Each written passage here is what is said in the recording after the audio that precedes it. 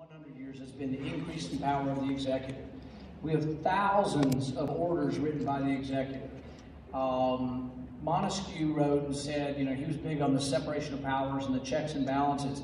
He said when the executive begins to legislate, that becomes a form of tyranny. The check and balance is that the executive, the president's not allowed to legislate, only the legislature can.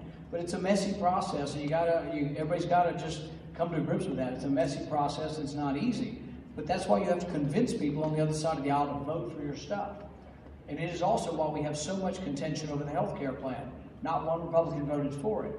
Had there been some Republicans voting for it, or had the Democrats come a little bit to our side to have a discussion, I don't think we'd be having this big war in our country right now.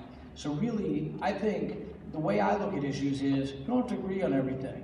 We are probably a mixture of people from parties and in all different walks of life here. And let's say we take 10 issues. We're not going to agree on all 10. We might agree on 3 out of 10. Why don't we work on the 3 out of 10 issues we agree on rather than spend our whole time fighting on the 7 out of 10?